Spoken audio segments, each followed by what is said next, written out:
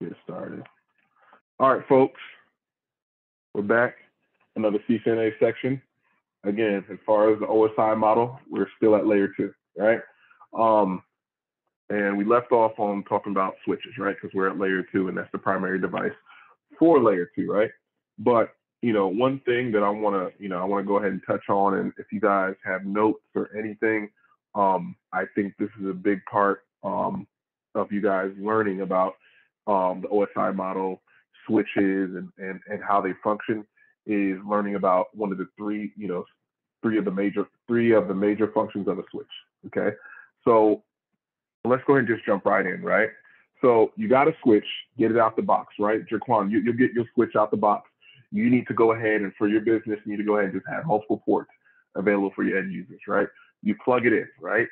The switch has 3 jobs that it has to do, right? And let's say you don't have just one switch, you have 2 or 3 switches that are connected to each other, right? They have 3 major jobs. Outside of that, it depends on if you want to enable a feature or not, right? The three functions are, right, deciding when to forward a frame or when not to forward a frame based on a destination MAC address, right? So, and we'll take a look at a packet capture and take a look at, a destination MAC address. But, a switch will go ahead, get that frame, right? Because we're not going to call it a packet yet. We're still at layer 2, so we call it a frame. Decides, it gets the frame and says, hey, where do I have to send this, right? And decides whether, hey, I know where to send it, or I'm not going to go ahead and send this frame out a certain port, okay? Number 2, right? Preparing to forward frames by learning MAC addresses by examining the source MAC address of each frame received by a switch. That's a lot of wordplay. Jaquan, me and you just talked about it, right? What is this saying? Hey, getting ready to go ahead and shoot frames based on the source MAC address that the frames, were received on that switch. And we'll take a look at that on the switch and the Wireshark capture, okay? Last but not least, we talked about it briefly, right? Creating a loop-free environment using spanning tree, right? We're going to touch on that shortly, but we are going to have a session in the future that's solely dedicated to spanning tree.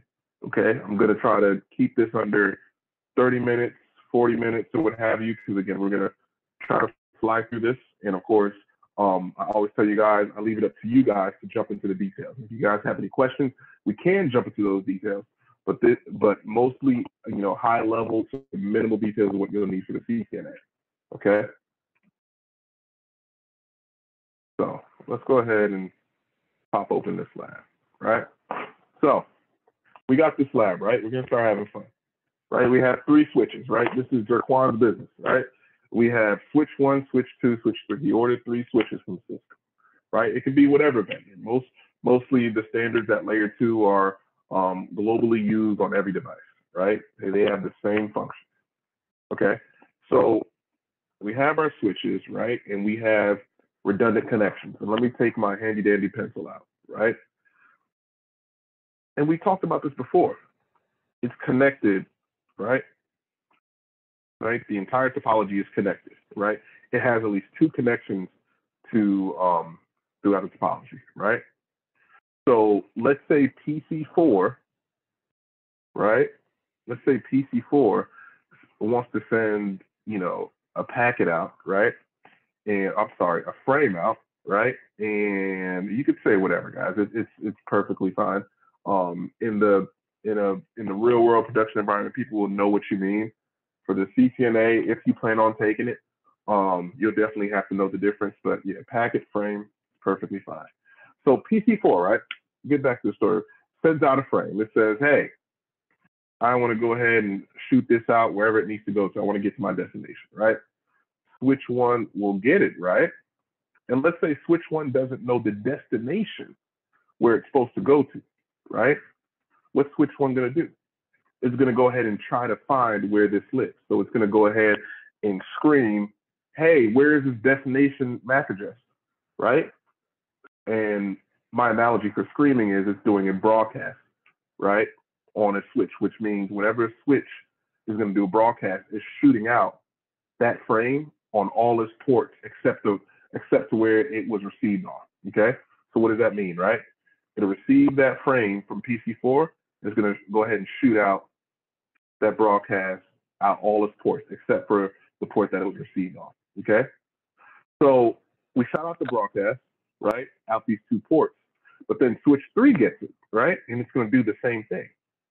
It's going to shoot out that same broadcast out its ports. Because again, right, the 3 major functions of a switch, right? The first 2, it has to learn, right? Learn MAC addresses, and it has to decide when to forward and not to forward MAC addresses based on the destination MAC address, right? So we're going to go ahead and keep shooting stuff out based on the first 2, right? Then switch 2 is going to go ahead and get that frame and say, hey, I gotta go ahead and send this broadcast out. Broadcasting, I gotta shoot it out all ports, except to, unless I was connected to the host, right? But it's not. So we're gonna go ahead and shoot it out, right? Let's go back to that, right? The third major function of a switch, right? And let me go ahead and erase some of this. I made a bit of a mess, right? So that third major function, preparing to forward only one copy of the frame to the destination by creating a loop-free environment with other switches by using spanning tree protocol, right? Right. So the one thing the switch has to make sure it does, there is only one way to get to the destination. There can't be 2 ways. There can't be 3 ways or 4 ways. It needs to only be one way. Why is that? Right? Based on this, right? If there's not only one way to get to it, and let's say our destination was PC6, right? If our destination was PC6, right? Switch 1 knows how to get there, right? But switch 1 is sending it out all of its ports. Switch 2 is going to get it, right? And it's going to forward it to PC6. But switch 1 sends it to switch 3. Switch 3 is going to say, oh, I know where PC6 is. It's sending it. It's sending it, right? And it gets to a point to where, all these frames, all these broadcasts, they're just going in a circle, right? They're going in a circle. They're just sending traffic, sending traffic, sending traffic, sending traffic, sending traffic, sending traffic, sending traffic, right? Because we're not saying, right, just like a traffic light, hey, there's only, on a one-way street, there's only one way to get there. There's not 2 ways, there's not 3 ways, there's not 4 ways. There's only one way. And that's what spanning tree does. It makes sure we only have one way to a destination, right? Okay, so, and this only applies when we have redundant links, right? Right, it only applies whenever we have redundant links. Hey, what's going on? Yeah, I see your hand up. What's going on? You can go ahead and ask your question.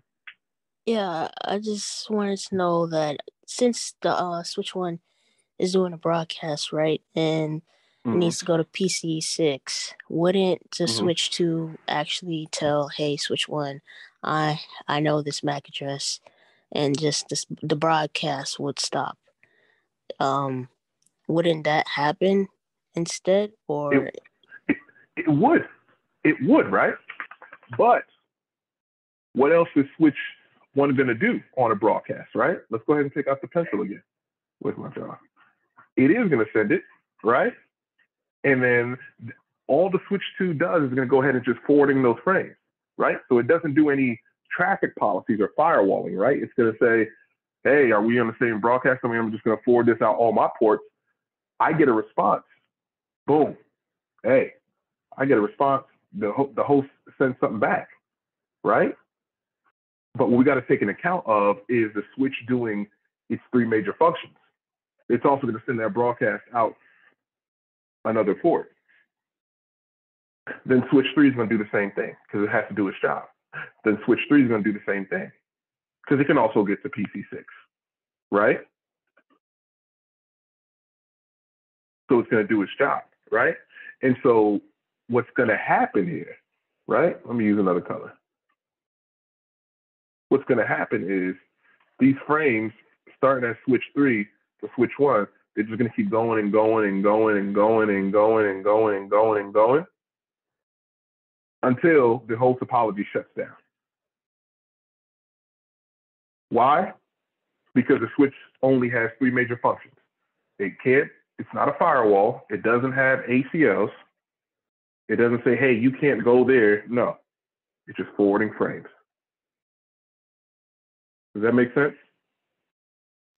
So it doesn't communicate with the other switches and say, hey, I know this MAC address. Don't send anymore. It just sends. It will.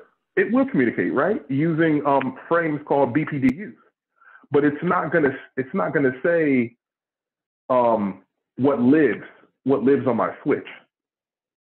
What's gonna happen is, right, these links, it's gonna say, hey, we're connected in the same house, right? We're connected in the same house. You can send it, I'm gonna shoot it out all my ports. If I get a response, I know where to shoot it back out, because that frame that I received, where I received the frame, right? Let me go ahead and erase all this.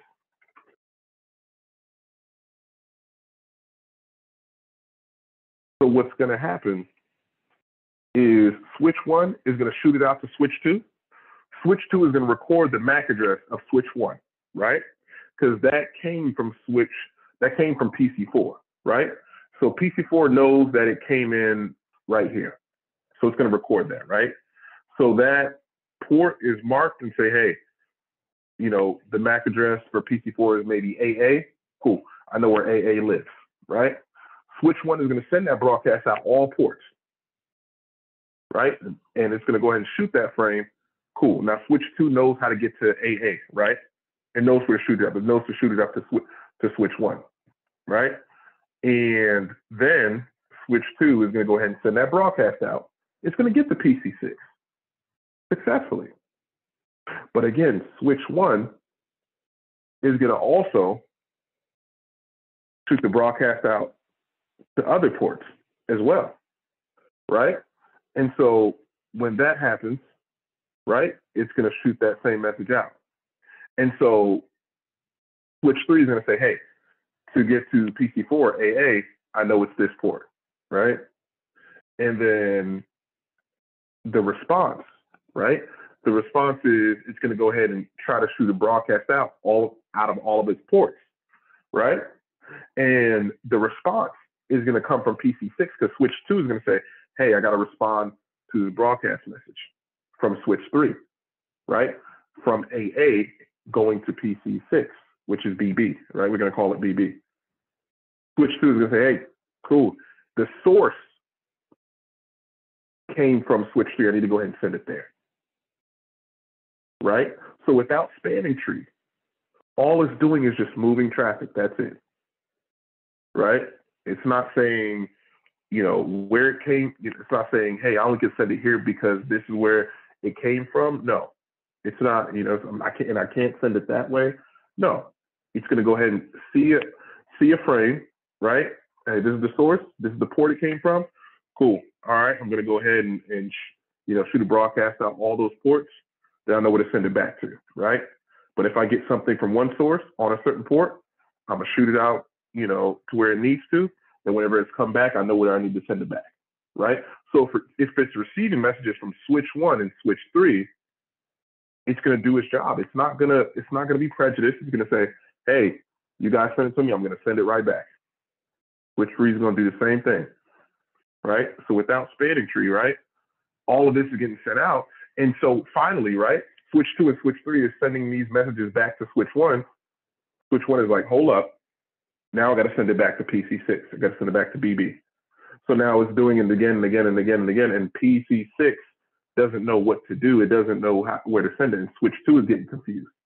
Switch 3 is getting confused because it's sending out unnecessary broadcasts all over the place, right? And so all these switch messages, along with frames that are going around the topology, right? It's just getting muddied up and muddied up and muddied up, right? And it's saying, oh my God, I can't think no more. What am I supposed to do? What am I supposed to do? What am I supposed to do? There's not just one way to get to PC4 to PC6 because of no spanning tree, right? And so now I have a broadcast storm. Okay? Okay. So with spanning tree, right? And we're going to keep following this. And I'm glad you asked this question. With spanning tree, we would do this. Where's my pencil? There we go. Spanning tree, we're going to do this, right? We would have one switch the root switch, right? Other two switches, they get in a shout match and they're sending those messages that you were talking about, right? They send those messages called BPDUs between each other and say, hey, who has a better, who has a better cost to get to the root switch, right? Which port on my switch needs to, has a better cost. Cool. I'm going to go ahead and mark it. And I know which one is my quote unquote root port. This is my root port. This is my root port, right? And so because this port on the root switch is shooting out, it's forwarding out of all its ports. But with spanning tree, like I said, the goal is it needs to have one-way flow of traffic. It can't be two ways or three ways, right? Just need to have one way, right? And so what happens at the last piece is right here, we have two ports unaccounted for, right? And these are on non-root switches.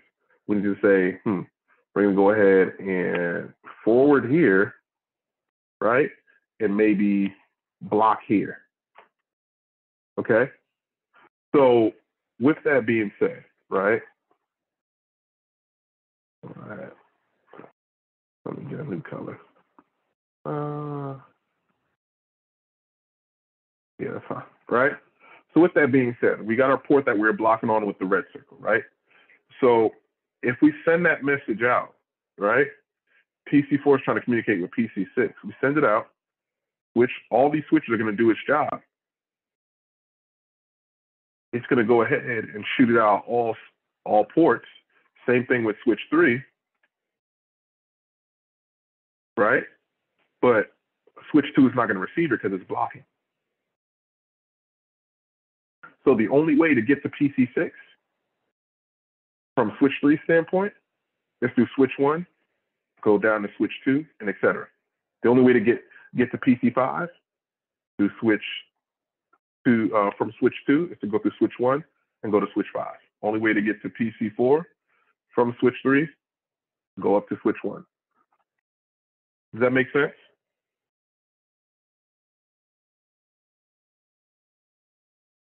Yeah. You said, okay, cool. Good question, by the way. Didn't want to jump at spanning tree just yet, but good question, right? So, we saw this.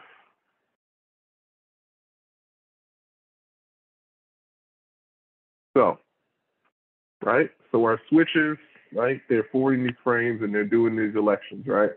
And these elections happen as soon as the switch turns on, right? And what they're doing is they're saying, hey, just like if you're playing basketball or, at the court or what have you, everybody thinks they're the best on the court, right? They think they're Michael Jordan, right? And so that's typically what these switches are doing. They're going to broadcast and say, I'm the best, I'm the best, I'm the best, right?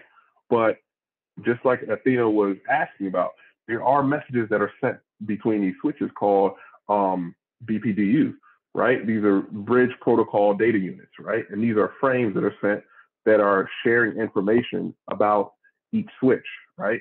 And it's, it's called, it's going ahead and sharing within that BPDU, it's sharing what they call a bridge ID, okay? And let's take a look at that. Give me 1 second. And so I'll go ahead and pull that up. We're going to take a look at the Wireshark capture, all right? So we can take a look at what this BPDU looks like. Let me go ahead and pull this up. Okay.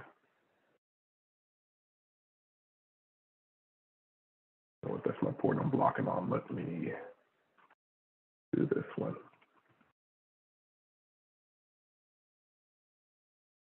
There we go.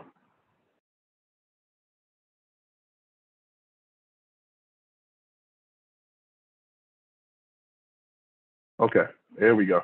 All right, first thing, right?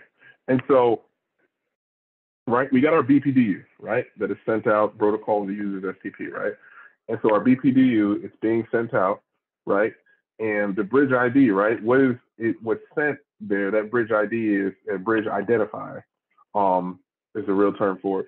It's sending the MAC address of that switch, right? The default MAC address of the switch, the VLAN, right? For for the switch, right? That's going ahead and advertising its information, right?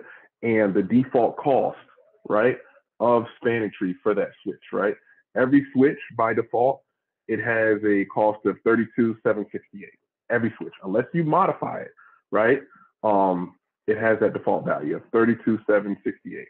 Now, how can we tell if you know, if certain switches have a different bridge ID, right? And how can switches tell which one is better or not, right?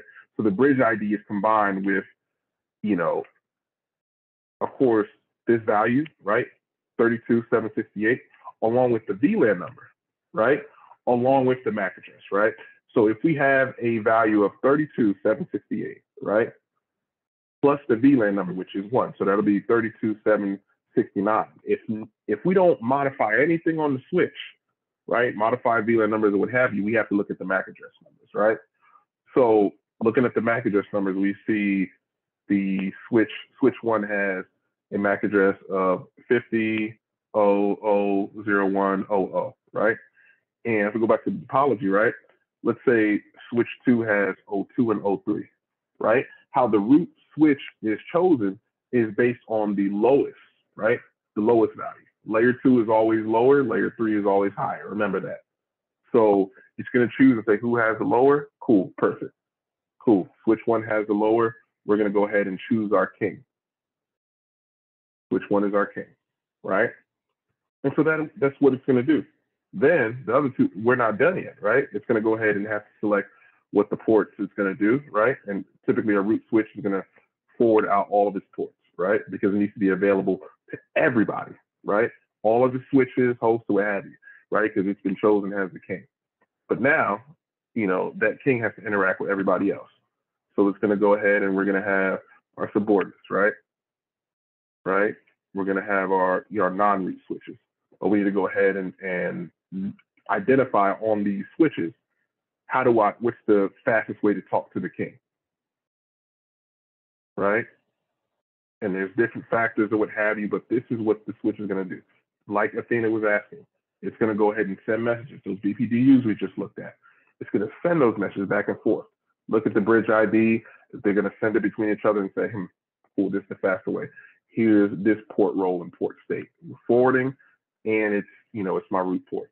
Now, what's left to do? I need to choose what I'm going to do on this link, right? So I have a loop-free topology. I'm going to go ahead and block on this, and I'm going to go ahead and forward on this. Well, yeah, forward on this. Boom. I have a loop-free topology, okay? And so once that's created, right, now the switch can perform its primary 3 functions. It can start going ahead and forwarding frames, right, based on the destination MAC address, learning frames based on the source MAC address, and of course creating a loop-free topology using spanning tree. Does that make sense? Yeah, that makes sense. Okay, perfect. And so that's typically it, right, for the 3 major functions of the switch. Again, we'll go deep into spanning tree and I'll have a fun exercise. I don't want to hold you guys up for too long. Any questions before we, wrap it up and end this session? No questions. I don't have any questions. All right, guys. I'll go ahead and close it up. You guys have a great night and happy Thanksgiving. All right, thanks. Happy Thanksgiving. Happy Thanksgiving, and thanks for the run through. No problem. All right, guys. Later.